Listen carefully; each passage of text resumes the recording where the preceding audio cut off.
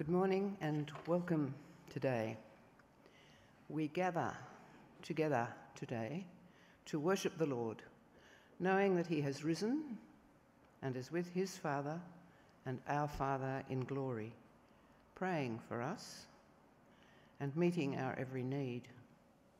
For he, the Lord Jesus Christ, has ascended to his Father God, and by his intercession for us can enable us in all that we do and say. We also remember that by his death and rising again, he has opened the gates of the kingdom of heaven to all who repent and believe his holy gospel, and he enables us to forgive those who have wronged us. Welcome to today's service of Holy Communion from the White Book, if you have it, on page 47.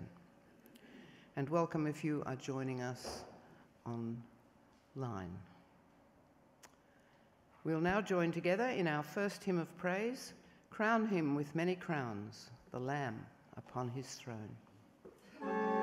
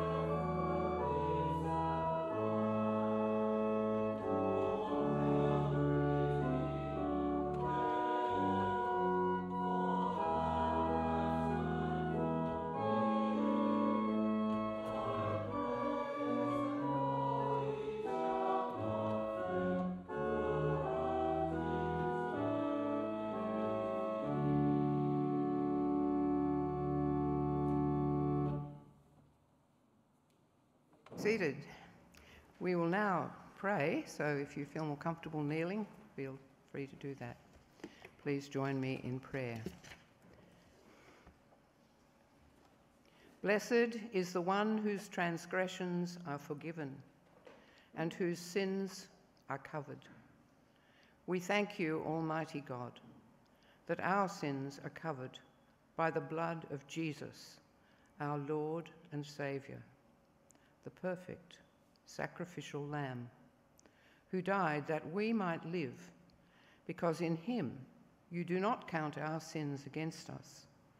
Help us to confess and repent of those thoughts, words, and actions that have not pleased you, so that we may receive your forgiveness and stand in the gap for our sinful world, where many who do not know you and even deny your existence break your laws and persecute your people. We thank and praise you that Dr. Ken Elliott has been released after 7 years of captivity in Africa, after being kidnapped with his wife Jocelyn in 2016. Thank you that prayer has changed that situation and that you have released him. And we now pray for Dr. Elliott as he recovers with his wife and family. Gracious Lord, we pray for our war-torn world, fractured by political and territorial ambitions across the globe. For the people of Ukraine and Russia, locked in bitter struggle, we ask you to bring peace and healing. For the people of Sudan, once again trapped in civil war, with many fleeing their homes and becoming refugees. For those in Kenya and other countries in Northeast Africa who, after years of devastating drought, have now lost what remained in appalling flooding and destruction. For other countries, such as Congo, Yemen, Ethiopia, and North Korea, where oppressive regimes and warring tribal or religious factions destroy lives and livelihoods. Have mercy on your people, Lord, and give them the courage to stand under persecution and to remain faithful to you as they witness, some even unto death. Lord of the Church, we pray that you would empower your ministers, pastors and evangelists as they strive to share your peace and love with those in their congregations and surrounding communities. Especially we pray for Kanishka, our Archbishop, Chris, our local bishop, James, our senior minister, and Jeremy, Anne, and Erin, our assistant ministers, in their leadership and pastoral roles. We also thank you for the many years of service we have received from Jenny Warren, our office administrator, and we pray for her as she leaves us to take up a full-time position. We also pray that you will provide someone to replace her who will be able to facilitate the efficient running and ongoing outreach of our parish. We pray that you will keep each of our leaders mindful of their responsibilities to you, dependent on your grace and enabling, and faithful in service to their own families, to one another, and the church family as a whole. We remember the Blackwell family in Bulgaria, praying for safe travelling for Kate and Andrew as they head in and out of that country. We pray for strength and wisdom in their responsibilities in the International Bible Church in Sofia, particularly as they look for a permanent pastor to head the church, and also in their leadership roles in the European Christian Mission in Spain and Portugal. We also remember Ellie and Tom in Australia, that you will keep them safe and strong in their faith while the rest of the family is in Bulgaria. And we give thanks that Ben and Will seem to have settled into their school and communities in Sofia.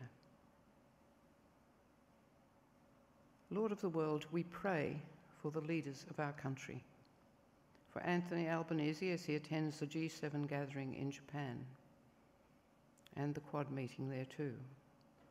We pray for the members of the Federal Parliament as they make important legislative decisions and plans, especially in the run-up to the referendum on the Voice. We pray for Chris Minns in the New South Wales State Parliament as he establishes his government and policies, that he might understand and seek the good of the people of New South Wales. And we remember those in local government who are responsible for infrastructure and the necessary services for our communities. We give thanks for all that we have here in Australia. But at the same time, we remember those who are facing real difficulties in making ends meet due to huge increases in rent and the price of living in recent months. Lord God, give us compassionate hearts and, where possible, open purses, that we might give out of our plenty, that those who do not have sufficient for their needs might have enough to survive from week to week. We remember the Cooma woman, Claire Nowland, now fighting for her life after being tasered in her care home. And we ask, Lord, that where there will be increased and effective training for our police officers in the use of weapons such as tasers, and in dealing with people who are unable to respond to the usual demands for compliance due to dementia, mental illness, and other disabilities. Have mercy on her and give wisdom to those in the police forces to make a right and just response to this and other tragic situations. Father God, we thank you that you know our requests and needs before we even ask for your help. Bless, keep, and heal those in our church family who need restoration to health and strength. We especially remember Andre Crisis, Jen Bishop, Dawn Ferguson, Adrian Binnings, Annette White, Laurel Willis, Peter Corrie, Maureen Peatman, and Jim and Marion Simmons, as they continue to recover from health issues and learn to live with disabilities. And you might also take a moment to pray for any others you know who need our prayers at this time.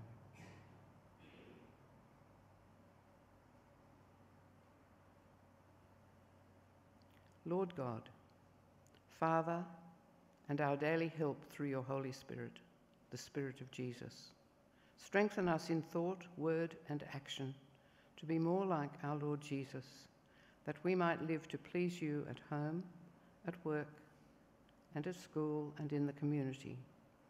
In his name we pray. Amen.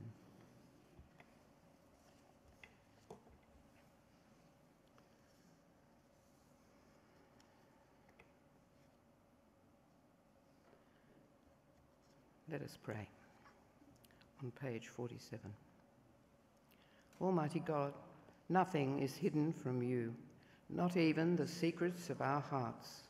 By your Holy Spirit, purify our deepest thoughts so that we may truly love you and bring honour to your name. Through Christ our Lord. Amen. If you turn the page to page 48, we will read these commandments. Jesus said, "Love the Lord your God with all your heart and with all your soul and with all your mind. This is the greatest and the most important commandment. The second is like it. Love your neighbour as yourself. Lord, have mercy on us, and by your Holy Spirit, write your commandments in our hearts."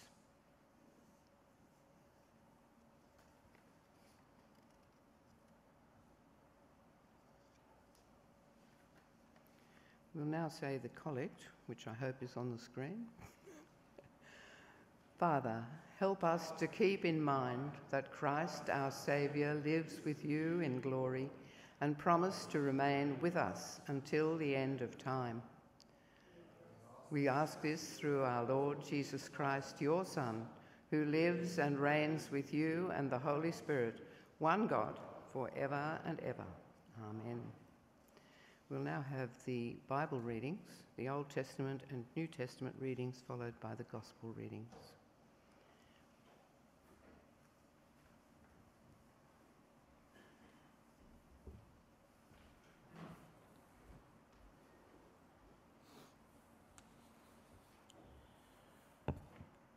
The Old Testament reading is from Psalm 32. Psalm 32 of David, a Maskil. Blessed is the one whose transgressions are forgiven, whose sins are covered. Blessed is the one whose sin the Lord does not count against them, and whose spirit is no deceit. When I kept silent, my bones wasted away through my groaning all day long. For day and night your hand was heavy on me. My strength was snapped as in the heat of summer. Then I acknowledged my sin to you, and did not cover up my iniquity. I said, I will confess my transgressions to you, Lord, and you forgave the guilt of my sin. Therefore let all the faithful pray to you while you may be found. Surely the rising of the mighty waters will not reach them. You are my hiding place. You will protect me from trouble and surround me with songs of deliverance. I will instruct you and teach you in the way you should go. I will counsel you with my loving eye on you. Do not be like the horse or the mule, which have no understanding, but must be controlled by bit and bridle, or they will not come to you. Many are the woes of the wicked, but the Lord's unfailing love surrounds the one who trusts in him. Rejoice in the Lord and be glad, you righteous. Sing, all you who are upright in heart. This is the word of the Lord.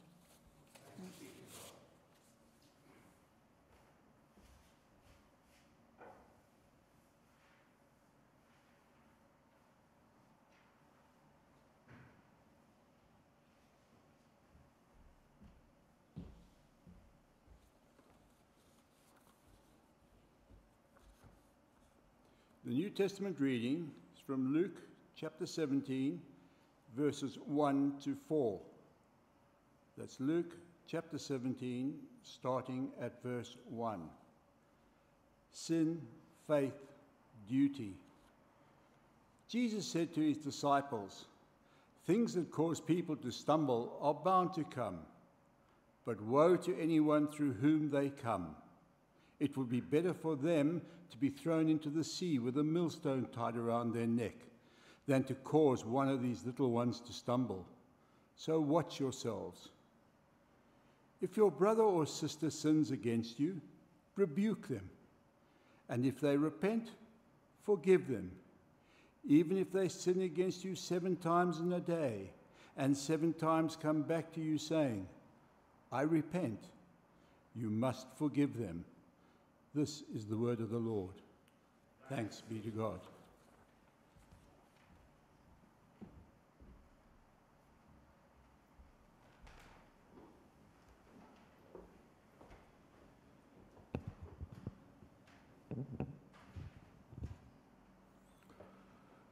The Holy Gospel is written in the 18th chapter of the Gospel according to St. Matthew, beginning at the 21st verse. The unforgiving servant. Then Peter came to Jesus and asked, "Lord, how many times shall I forgive my brother or sister who sins against me? Up to 7 times?"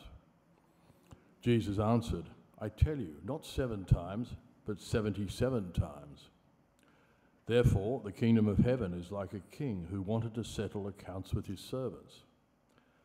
As he began the settlement, a man who owed him 10,000 bags of gold was brought to him. Since he was not able to pay, the master ordered that he and his wife and his children and all that they had be sold to repay the debt. At this, the servant fell on his knees before him. 'Be patient with me,' he begged, 'and I will pay back everything.' The servant's master took pity on him, cancelled the debt, and let him go. But when the servant went out, he found one of his fellow servants who owed him 100 silver coins. He grabbed him and began to choke him. "Pay back what you owe me," he demanded. His fellow servant fell to his knees and begged him, "Be patient with me, and I will pay it back." But he refused. Instead, he went off and had the man thrown into prison until he could pay the debt. When the other servants saw what had happened, they were outraged and went and told their master everything that had happened. Then the master called the servant in. "You wicked servant," he said, "I cancelled all that debt of yours because you begged me. Shouldn't you have had mercy on your fellow servant just as I had on you?" In anger, his master handed him over to the jailers to be tortured until he should pay back all he owed. This is how my heavenly Father will treat each of you unless you forgive your brother or sister from your heart. This is the gospel of the Lord. Praise to you, Lord Christ. Please remain standing and we will join together in the Nicene Creed, which will be on the screen. We believe in one God, the Father, the Almighty, maker of heaven and earth, of all that is seen and unseen. We believe in one Lord, Jesus Christ, the only Son of God, eternally begotten of the Father, God from God, light from light, true God from true God, begotten, not made, of one being with the Father. Through him all things were made. For us and for our salvation he came down from heaven. He was incarnate of the Holy Spirit and the Virgin Mary, and became truly human. For our sake he was crucified under Pontius Pilate. He suffered death and was buried. On the third day he rose again in accordance with the Scriptures. He ascended into heaven and is seated at the right hand of the Father. He will come again in glory to judge the living and the dead, and his kingdom will have no end. We believe in the Holy Spirit, the Lord, the giver of life, who proceeds from the Father and the Son, who, with the Father and the Son, is worshipped and glorified, who has spoken through the prophets. We believe in one holy, Catholic and Apostolic Church. We acknowledge one baptism for the forgiveness of sins, and we look for the resurrection of the dead and the life of the world to come. Amen. Jeremy will now bring us a message from the Lord.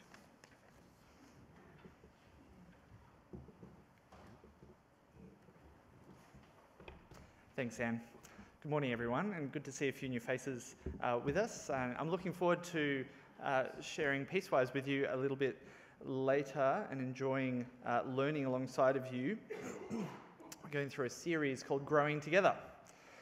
And we're doing a 2-week sermon series, or I suppose combo on repentance and forgiveness next week. So you've got repentance from me this week. I remember a movie in Madagascar. It's a movie, I think, from about 2010. In the side plot, there's 4 penguins. The names are Skipper, Kowalski, Rico, and Private. And they're stuck in a zoo in New York's Central Park. And they want to get home to Antarctica. And they've been plotting their moves and their escape. And they have a particular set of skills, and they eventually hijack a boat, which they somehow steer down to Antarctica. When they get there, there's this great moment. They just, the boat's stuck there, and they get down, it's like minus 40, and they just say, now what? Wow. Now what? A lot of Christians, I think, have a similar idea of repentance. So you repent your way into the kingdom of God, whatever that means. Now what?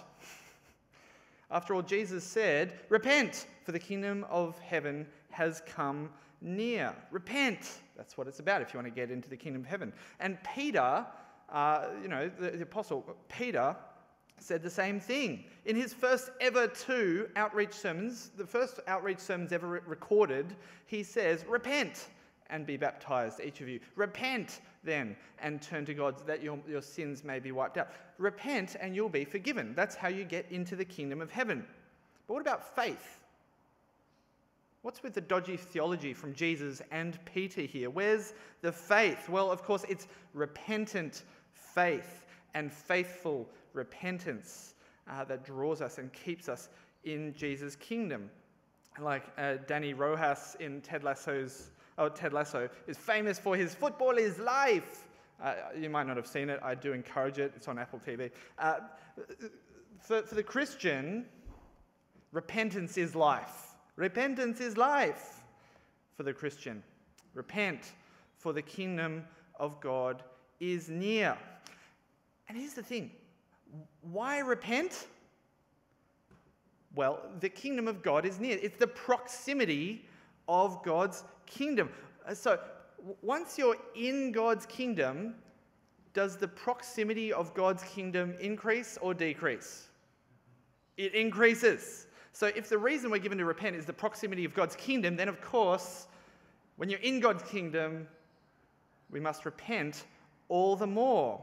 And this is the thing. If we don't understand repentance, if we don't live a life of repentance, we're going to struggle to grow as Christian individuals, but also a Christian church, a Christian community. We'll struggle to grow in godliness and love and unity. Will struggle to impact the world and our local area with the gospel. We'll struggle to understand and show forgiveness, and that's for next week. But if we don't understand and demonstrate repentance, we're not going to grow. Or to flip this more positively, to be a community that will grow and reach out and make an impact, we first need to know what it looks like and what it means to be a repentant community. So where to from here? I just want to look at 2 things. What is repentance to God? Or what is it and isn't it? And what is and isn't repentance to one another? So what is repentance? Well, it literally means to turn around, to go in the other direction, to change course. But ultimately, repentance is for our hearts, not just our behavior. And we see this quite clearly in Psalm 32. But I want to say there's 2 things actually. Repenting, as we see in Psalm 32, is an uncovering of sin and a hiding within. An uncovering of sin and a hiding within. So let's look at the first one, the uncovering of sin. Have a look at verse 5 in Psalm 32, and we're going to keep this open for a while. Psalm 32, it's a great psalm. Then I acknowledged my sin to you, and I did not cover up my iniquity. I said, I will confess my transgressions to the Lord, and you forgave the guilt of my sin. So repentance starts with a naming of reality, the fact that we have sinned. I did not cover up my iniquity. And I must say, this is the last thing any of us want to do, isn't it? To uncover our sin and to acknowledge it. T.S. Eliot said this of guilt, the great poet, nothing is more characteristic of the human sense of guilt than its indelibility, its power of asserting itself with unabated poignancy in spite of all lapse of time and all changes in the self and its environment. In other words, guilt sticks and you carry it with you. You take it everywhere because you take you everywhere. Your guilt and failings become you. They define you. They haunt you. They haunt us. Have you ever wondered why the most natural instinctive response when we're faced with our own guilt is to cover it up? Why? Well, ever since the Garden of Eden, when Adam and Eve were covering up their nakedness, this is what we felt. Well, it wasn't really their nakedness that they were covering up, was it? I mean, they were always naked. They saw themselves as God had seen them, beloved, precious. They'd always rested in that until, as we see, they took the fruit and they'd taken control of the narrative. grasped control of how they were seen and valued in the world. And now they had to prove that they are worthy because of what they bring to the table, not because of what God thinks of them. And so their lives become a big project in cover-up. I'll call it Operation Fig Leaf. And isn't this all of us? You know, we must define how others see us. We must show everyone that we are in control of our own lives and destiny, and actually quite good at it. How do you feel when someone seems to be doing a better job of this whole life thing than you? Even people you're close with. It's envy, it's cynicism, it's jealousy. This is Operation Fig Leaf. We cover up our guilt, and we can't bear what it says about us. And we come up with our own fig leaf strategies. We blame others. It was my parents' fault. It was their fault. They shouldn't have been standing there. I misunderstood. Or we ignore it. We forget it. We go shopping. We get drunk. We binge on something. We drown it out. We watch some sort of silly show like Ted Lasso. Or we get cynical and look down at others as worse than us. We compare ourselves to other people's guilt. Or we just atone for it. We give money away, or we kind of partake in a bit of religiosity here and then, or a bit of morality. We feel good about ourselves. We donate to a hospital wing or something like that. All of these are strategies to cover up our guilt and our sense of inadequacy. It's Operation Fig Leaf. But Operation Fig Leaf eats at us. It rots us at our core because you take your guilt everywhere with you. It doesn't go away. You're just covering it up. And do you feel these words from verse 3 in Psalm 32? When I kept silent, my bones wasted away. Through my groaning all day long. Yeah, day and night, your hand was heavy on me. My strength was sapped. The turmoil of Operation Fig Leaf. This angst of covering up. But do you notice the change in the next verse? Literally, the change of repentance in the last two lines.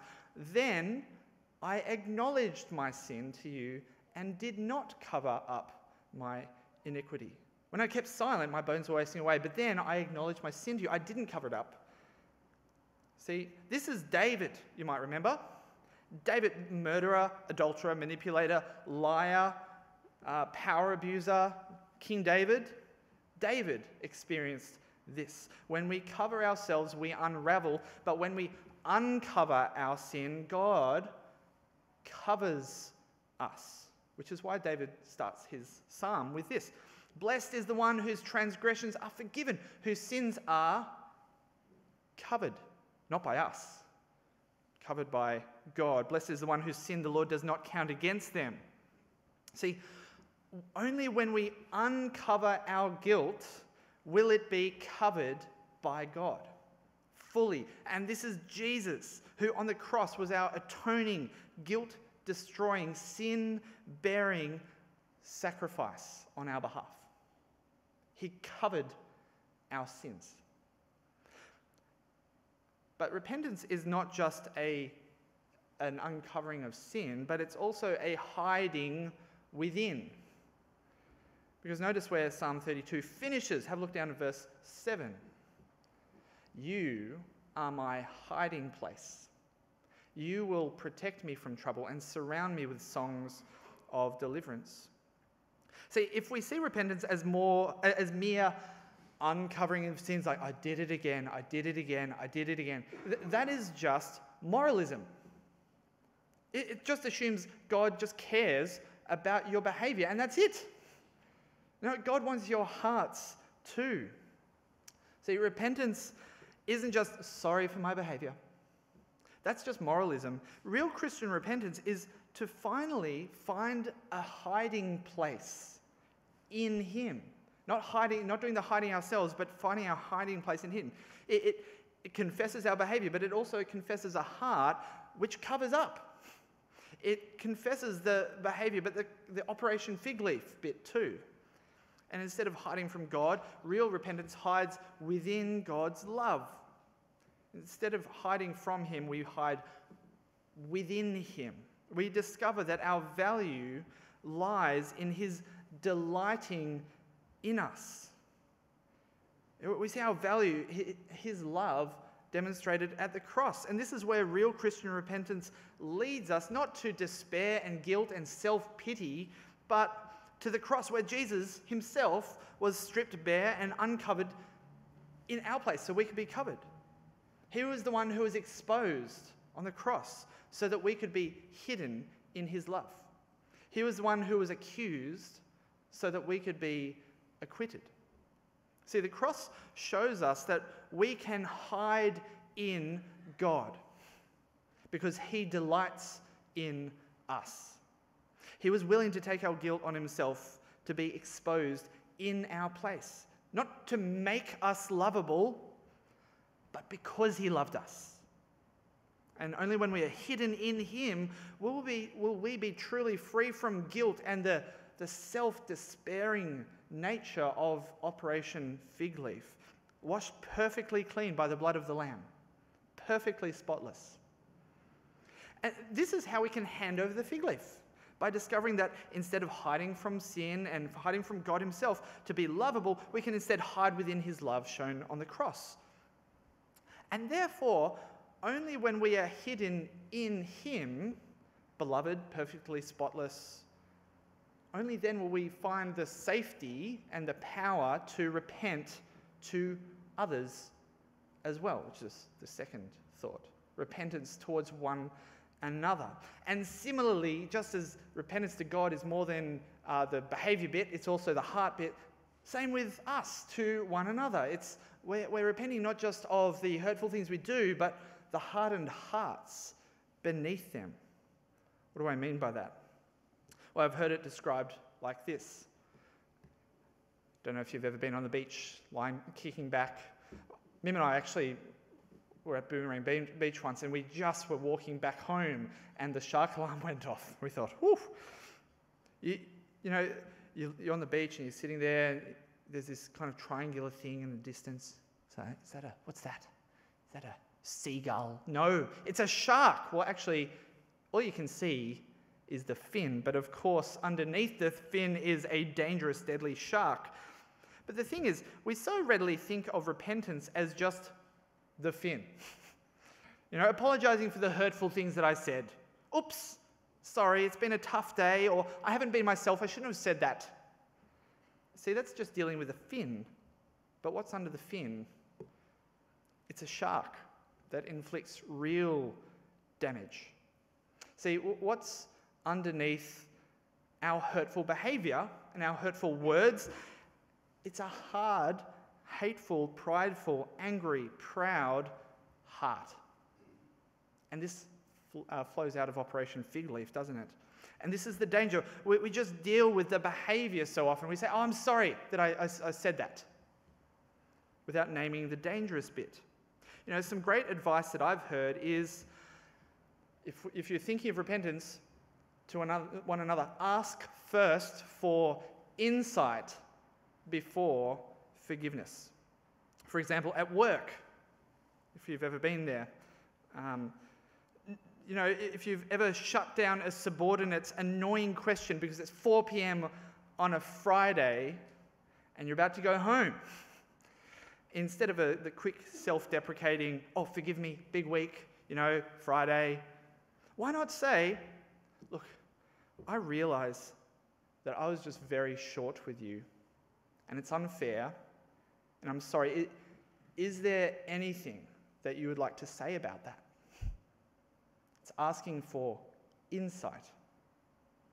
Perhaps you can even say, I can imagine your experience of me at the best of times is painful because that's my unforgiving heart. So whenever you need, just feel free to just speak up to that and name that. And I'll shut up and listen. Imagine saying that at work. Imagine saying that to a subordinate. Imagine saying that to your kids. Imagine what would happen and what would occur in our workplaces across the world if we just asked for insight instead of just said, oh, sorry, please forgive me, I said something mean. Right? If we openly took responsibility for the impact of our actual hearts and the shark, not just the fin. We need to be very slow to ask for forgiveness. And at worst, I just want to give this warning because it's very important. Asking for forgiveness can be a coercive tool used by abusers to manipulate and control people and continue patterns of abuse. At worst, the demand for forgiveness is a tool. You should forgive me. God tells you to forgive me. I'm asking you for forgiveness. I want to just say, if you are someone wondering if you need to forgive someone who's been abusing you and is demanding your forgiveness, you do not need to forgive them. Their demand for forgiveness is not just evidence of abuse, it is abuse. It is spiritual manipulation and abuse. So if safe, please find someone to talk to. If safe, leave and seek refuge and help. And of course, we are always available after the service, especially to talk about this. But even at best, when we ask for forgiveness, we need to be very, very, very slow to ask for forgiveness. And this is why. At best, even at best, asking for forgiveness, saying, oh, please forgive me for that, it actually just functions as a circuit breaker to actually avoid deeper conversation about your heart. Say, I'm sorry for those words. Well, actually, sure, you just asked for, or please forgive me for those words. You ask for forgiveness, maybe they'll give it. But you've just cut off the opportunity to inquire about your heart. Let me give two different versions of asking for forgiveness. First version, I'm really sorry if my words were really harsh and hurt you. Do you think you can forgive me? It's a nice way of putting it. Versus, I'm so sorry that my heart is so hard, has been so hard towards you. I say some really damaging things. Can you help me to see how that affects you? See, we've been taught to say the first, haven't we? But, question, which conversation is going to hurt you more? Which conversation is going to help you to see where your heart actually needs to change? The first one or the second one? It's the second one, isn't it? So often, asking for forgiveness is another way of saying, sorry about the fin, sorry if my words hurt you, but the shark underneath, the thing that does damage, is left untouched. And it cuts short the actual process of repentance. In fact, nowhere in the Bible, really, does it say that we should ask another human being for forgiveness. Now, in Matthew 18, which we just read out, it probably comes closest, where we see the begging of the debtor, but there's no explicit cry for moral forgiveness of a moral failure in that respect. Instead, we're told to repent, which is not always the same thing as asking for forgiveness. So I'm not saying don't ever ask for forgiveness, but I am saying that asking for forgiveness for behavior without asking for insight, well, it might not be repenting at all. An example closer to my life. Mim and I often get up early to do exercise, and it was about 6 o'clock in the morning, and my headphones were in, and music was already blaring, and I was at home, and then my little 3-year-old Olive just jumps out. It's like 5:50 or something, and she should be in bed. And she says, "Surprise, it's me!" It's very cute. The most joyful face, full of joy. But I was shocked. The music was going, and there's Olive in front of me, and my face darkens and my tone lowers. And you should be in bed, Olive. Off you go. No, good morning. No, oh, there you are. No, not even a smile. And Olive melted.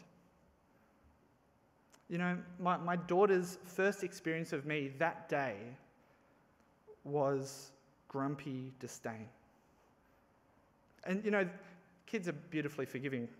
And there's the apology I offered back home when we got back, and the cuddle that we had, and we had breakfast together. It was very lovely, but that's not repentance.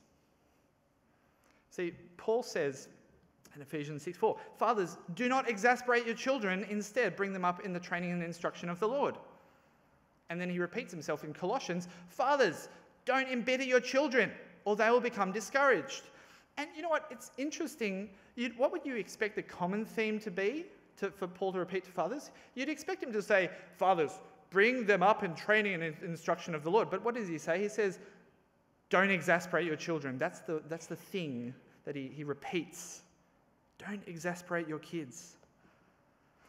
And so often I see, and maybe you see kids as the disobedient ones, not listening, making poor decisions, when actually it's me, the adult with a fully formed prefrontal cortex, as I'm the one who is breaking God's single law that he's given us for parenting multiple times a day, per child. See, repentance is the way of life. Repentance is life in the kingdom of God. So if you want to really grow your children up, show them what it looks like to repent by repenting to them.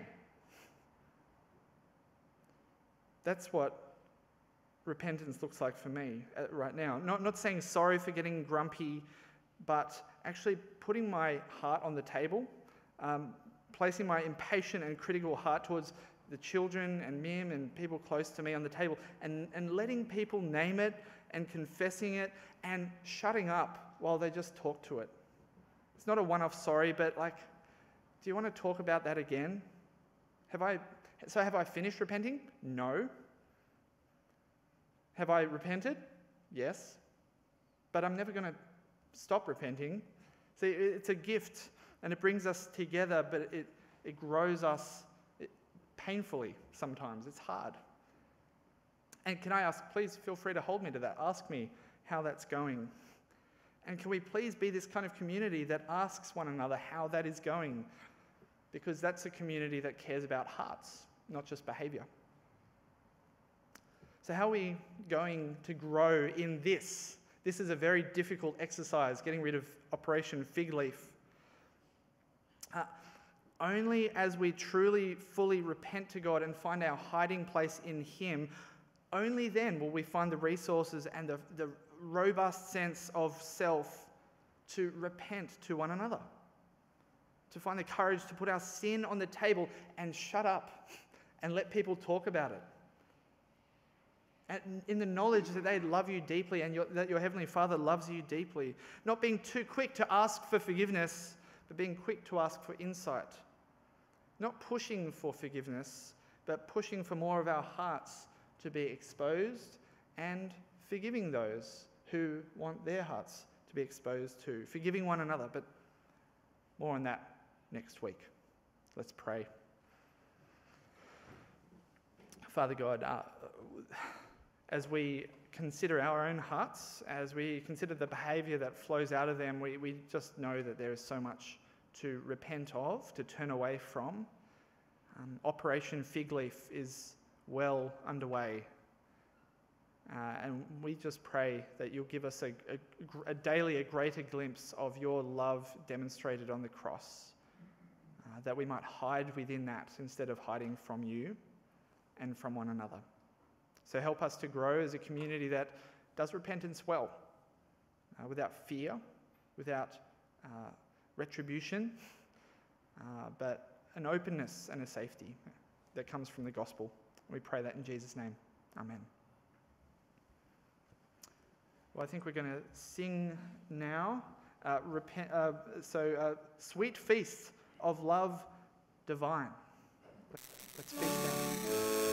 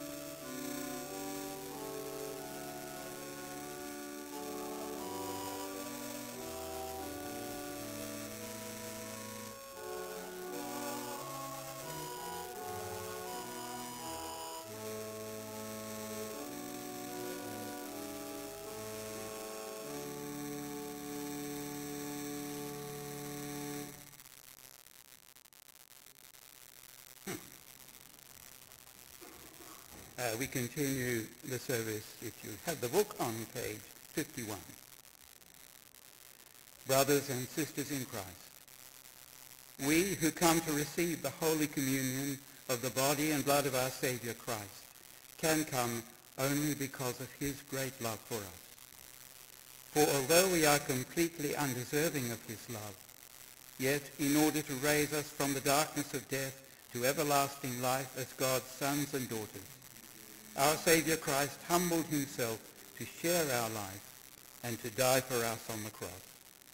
In remembrance of his death and as a pledge of his love, Jesus instituted this holy sacrament which we are now to share. But those who would eat the bread and drink the cup of the Lord must examine themselves and amend their lives. They must come with a penitent heart and steadfast faith. Above all, they must give thanks to God for his love towards us in Christ Jesus. You who are truly sorry for your sins, reconciled with others, and determined to lead the new life of joyful obedience to God, draw near with faith and share in this holy sacrament to strengthen and sustain you. But first, let us confess our sins together to the Lord our God. Almighty God, Father of our Lord Jesus Christ, you made all things, and you call everyone to account. With shame we admit that we have sinned against you in what we have thought, said, and done, and we deserve your judgment. We turn from our sins and are truly sorry for them. Have mercy on us, most merciful Father. For the sake of your Son, our Lord Jesus Christ, forgive us all that is past. Enable us to serve and please you in new life, to your honor and glory. Through Jesus Christ our Lord. Amen. Almighty God, our Heavenly Father, you have promised to forgive the sins of all who turn to him with faith and repentance. Have mercy on you, pardon and free you from all our sins. Strengthen us in doing good and keep us in eternal life. Through Jesus Christ our Lord. Amen. Listen to the welcoming words our Saviour Christ says to all who turn to him. Come to me, all you that are weary and are carrying heavy burdens, and I will give you rest. Hear what the Apostle Paul says.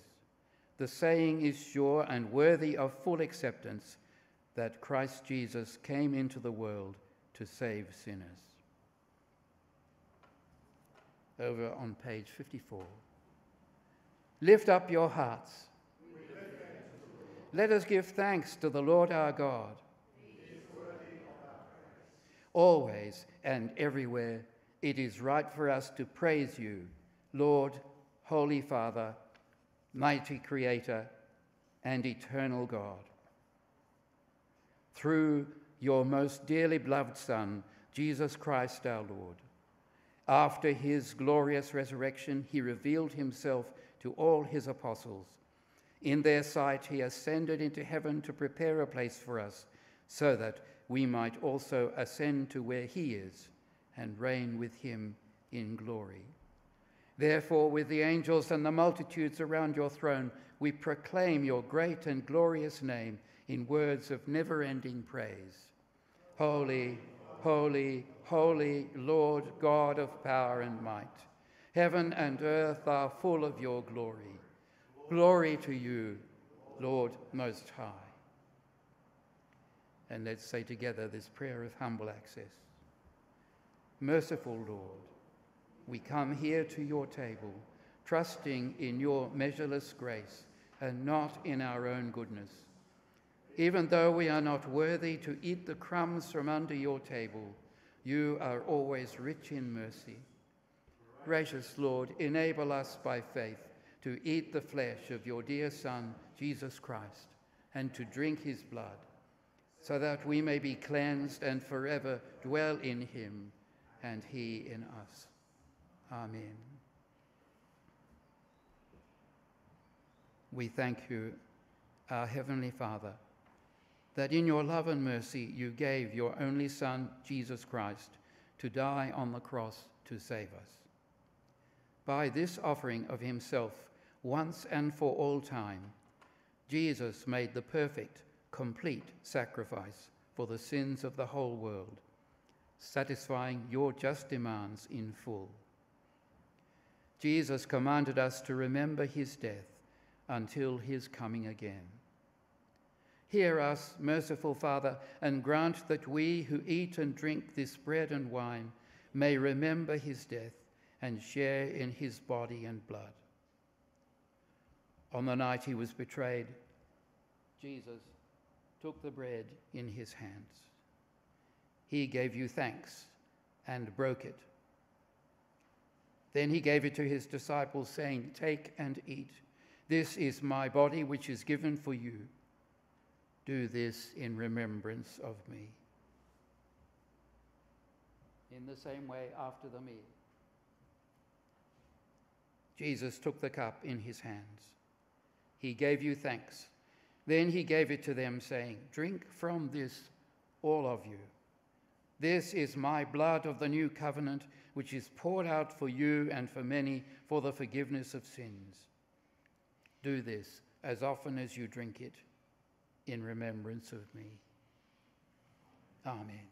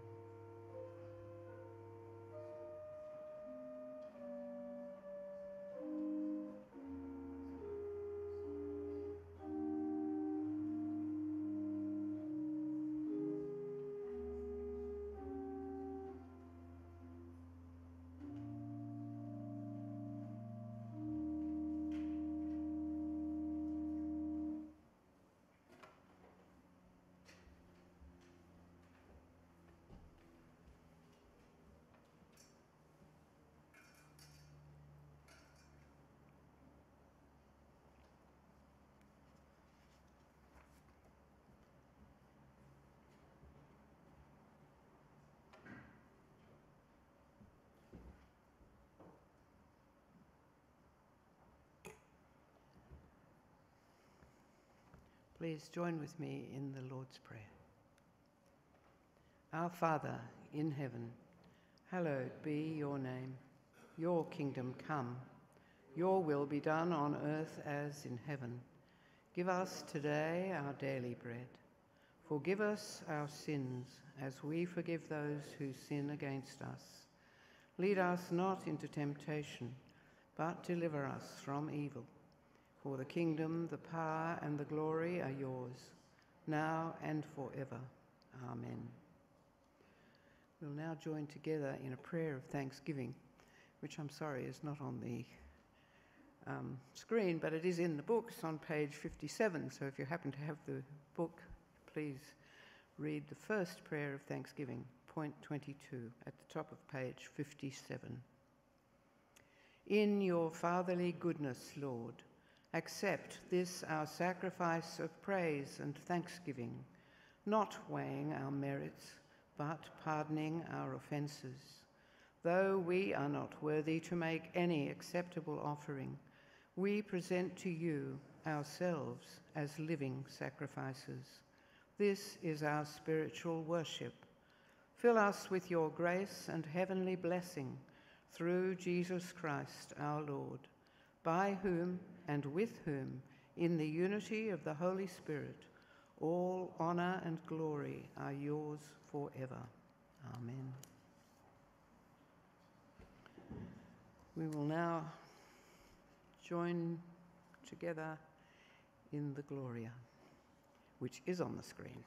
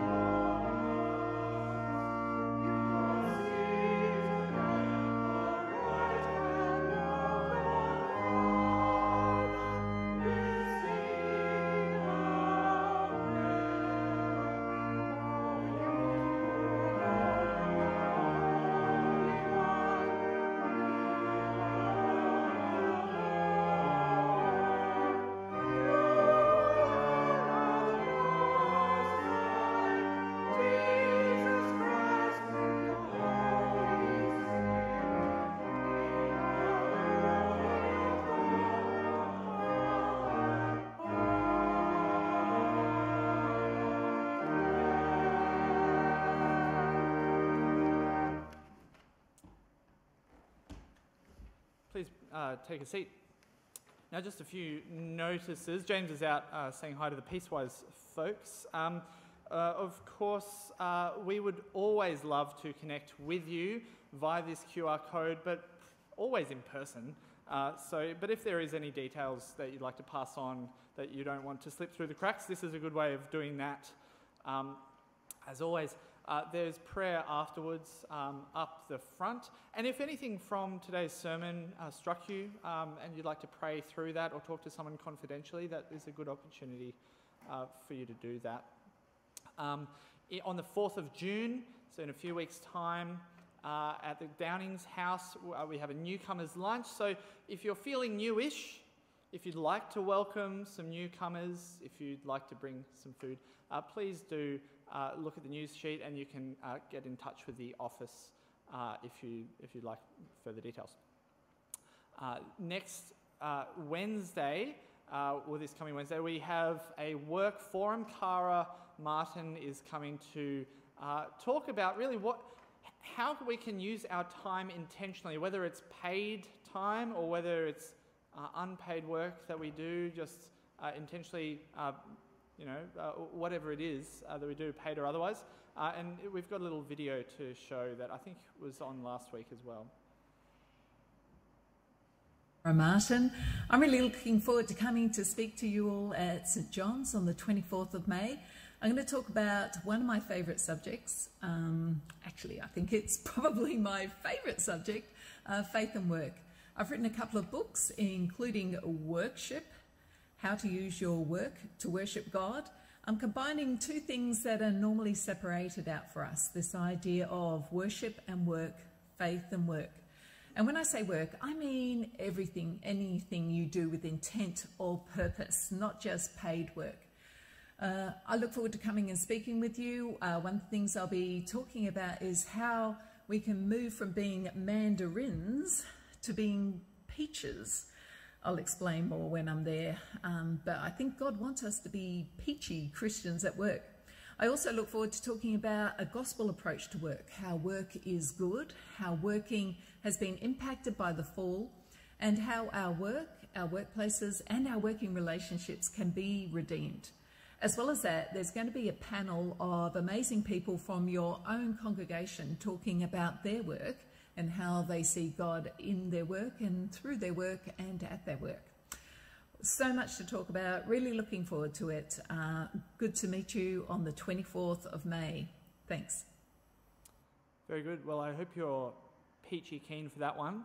And before I pop down for the blessing, I think Ken has something to say as well. Most of you are aware that I'm the toy pickup person at Playgroup. But Sue and I are going to be away for the first 3 weeks in June, so I'm looking for a volunteer to chat to me after the service who might be interested in helping out on Mondays at about 11 o'clock for no more than half an hour. Thank you.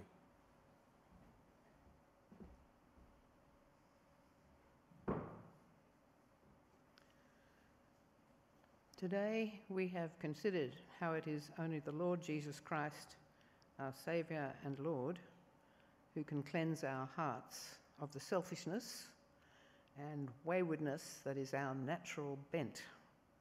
Only He can show us how to turn from our wrong ways and care more about others in our families, our workplaces, and communities. To care more about them than we do about ourselves. Because that's where our hearts go wrong, isn't it? It's me first.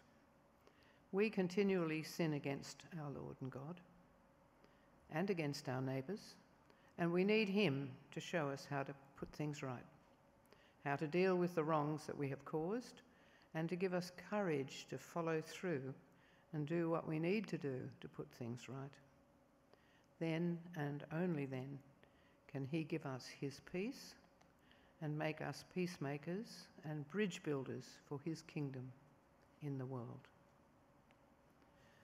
So as we think about these things, we will say the blessing, and before we say the blessing that's on the screen, I'd like to share with you this blessing from Ascension Day.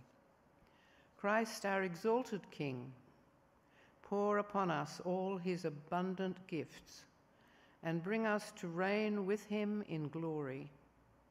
And the blessing of God Almighty, Father, Son, and Holy Spirit be amongst us and remain with us today and always.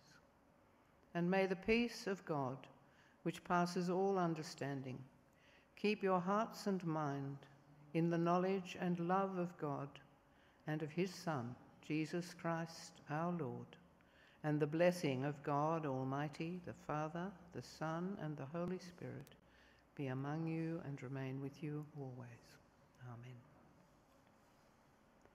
And for those of you who are going on to the Peacewise Conference, that will start in the hall at 10 o'clock, but I believe there's morning tea before that. There might even be morning tea during that conference. I'm not quite sure. We'll find out. Thank you. Go in peace to love and serve the Lord. In the name of Christ. Amen.